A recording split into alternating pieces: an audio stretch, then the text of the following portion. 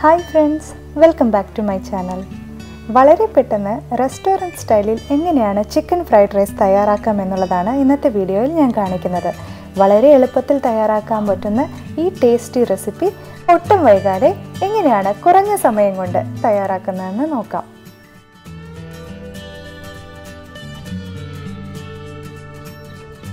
ഇതിനു വേണ്ടി അരി വേവിച്ചെടുക്കാൻ ആവശ്യത്തിന് വെള്ളം എടുത്ത് അതിലേക്ക് ഉപ്പും ഒരു സ്പൂൺ എണ്ണയും ഒഴിച്ച് വെള്ളം തിളയ്ക്കാനായിട്ട് അനുവദിക്കണം. വെള്ളം തിളച്ചു കഴിയുമ്പോൾ നമ്മൾ കഴുകി മാറ്റി വെച്ചിരിക്കുന്ന ബസ്മതി അരി ഇതിലേക്ക് ഇട്ട് കൊടുക്കുന്നു. ഫ്രൈഡ് റൈസിന് എപ്പോഴും നമ്മൾ നീളൻ ടൈപ്പ് ബസ്മതി അരിയാണ് എടുക്കാറുള്ളത്. കൂടാതെ നമ്മൾ വേറൊരു കാര്യം ശ്രദ്ധിക്കേണ്ടത്, ഇതൊരിക്കലും മുഴുവനായിട്ട് വെന്ത് കുഴഞ്ഞു പോകുന്ന പരുവം വരെ നമ്മൾ വെയിറ്റ് ചെയ്യരുത്. ഒരു 90% വേഗം ആകുമ്പോൾ തന്നെ സ്റ്റവ് ഓഫ് ചെയ്ത് ഇത് നമ്മൾ ഇതുപോലെ ഊറ്റിയെടുക്കണം. ഇത് കണ്ടില്ലേ, ഇതേപോലെ ചോറ് വെന്തിരിക്കണം, അതേപോലെ തന്നെ നല്ല സ്റ്റിഫായിട്ടിരിക്കണം. ഇനി മറ്റൊരു പാൻ എടുത്ത് ചൂടാക്കി അതിലേക്ക് ഏകദേശം 2 ടേബിൾ സ്പൂണോളം നല്ലെണ്ണ, അതായത് എള്ളെണ്ണ ഇട്ട് കൊടുത്ത് അത് ചൂടായി വരുമ്പോൾ ചെറിയ കഷ്ണങ്ങളാക്കിയിട്ടുള്ള ബോൺലെസ് ചിക്കൻ പീസ് ഇട്ട് കൊടുത്ത് നന്നായി വഴറ്റിയെടുക്കണം. ചിക്കൻ ഏകദേശം പകുതി വേഗമാകുമ്പോൾ ഇതിലേക്ക് 2 കോഴിമുട്ട പൊട്ടിച്ചൊഴിച്ച് ഉപ്പും ആവശ്യത്തിന് കുരുമുളക് പൊടിയും ചേർത്ത് കൊടുത്ത് നന്നായി ഇളക്കി യോജിപ്പിച്ചെടുക്കണം. വളരെ കുറച്ച് എണ്ണയിലാണ് നമ്മളിവിടെ ഈ ചിക്കൻ ഫ്രൈഡ് റൈസ് തയ്യാറാക്കി എടുക്കുന്നത്.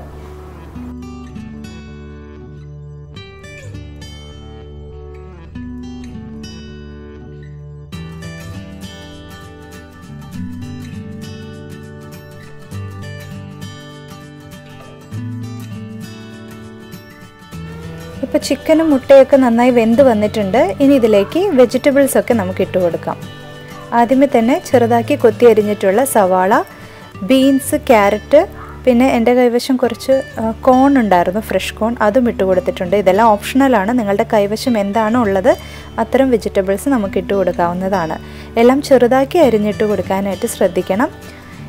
ക്യാപ്സിക്കം നമ്മളിതിലേക്ക് ചേർക്കുന്നുണ്ട്, പക്ഷേ അതിപ്പോഴല്ല. ഇതൊന്ന് വാടിക്കഴിഞ്ഞതിന് ശേഷം റൈസ് ചേർക്കുന്നതിന് തൊട്ട് മുൻപായിട്ടാണ് നമ്മൾ ക്യാപ്സിക്കം ചെറുതാക്കി അരിഞ്ഞത് ചേർത്ത് കൊടുക്കുന്നത്.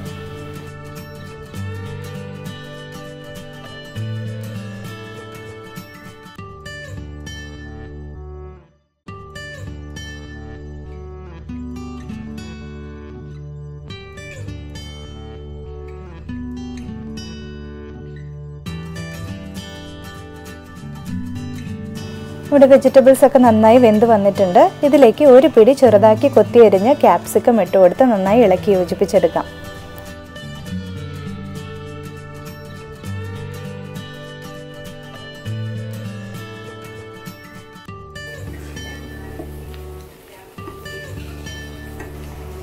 ഇവിടെ ക്യാപ്സിക്കവും നന്നായി വെന്ത് വന്നിട്ടുണ്ട്.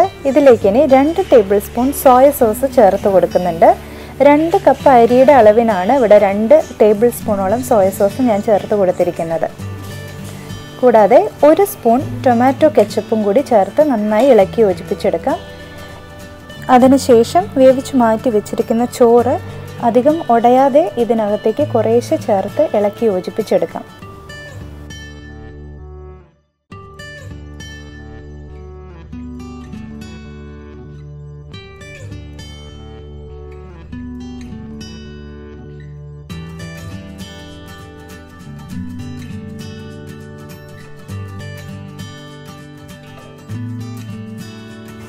ചോറ് ഈ കാണുന്ന വിധത്തിൽ വെജിറ്റബിൾസിലോട്ടേക്ക് നമ്മൾ കുറേശ്ശെ ഇട്ട് കൊടുത്ത് വേണം ഇളക്കി യോജിപ്പിച്ചെടുക്കാൻ.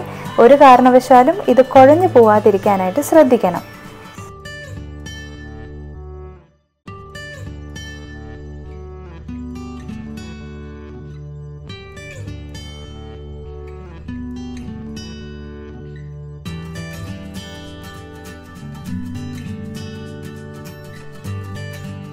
ചിക്കനും മുട്ടയും വെജിറ്റബിൾസും എല്ലാം അടങ്ങിയതുകൊണ്ട് തന്നെ നമ്മുടെ ഈ ഈസി ചിക്കൻ ഫ്രൈഡ് റൈസ് മറ്റ് സൈഡ് ഡിഷുകളൊന്നും ഇല്ലാതെ തന്നെ നമുക്കിത് കഴിക്കാൻ സാധിക്കും. വളരെ ടേസ്റ്റിയും അതേപോലെ തന്നെ വളരെ ഈസിയുമാണ് നമുക്കിത് ഉണ്ടാക്കാൻ. നിങ്ങളെല്ലാവരും ഈ ഈസി റെസിപ്പി വീടുകളിൽ ട്രൈ ചെയ്ത് നോക്കണം. ട്രൈ ചെയ്ത് നോക്കി ഫീഡ്ബാക്ക് അറിയിക്കാനും മറക്കരുത്. നമുക്കിനി ഇത് ഒരു serving പ്ലേറ്റിലോട്ടേക്ക് പകർത്താം.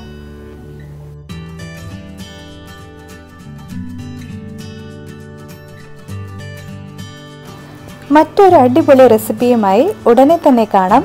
Until then, take care and bye-bye.